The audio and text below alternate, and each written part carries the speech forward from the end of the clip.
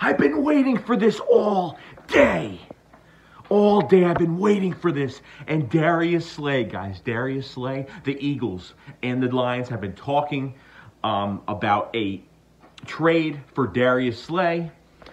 It is possibly going to be a 3-year extension of what I'm reading right now. Okay, Josita Anderson reported. It is all over the place on Twitter. We needed this badly.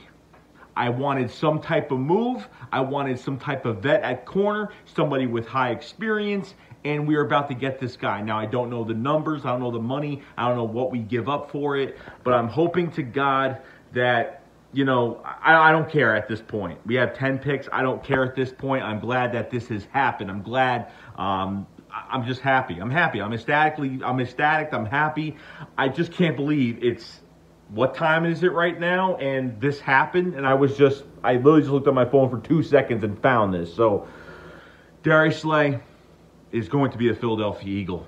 Hasn't been finalized yet, but it's going to happen. So I'll see you guys later. Shake Squad up. Fly will slide.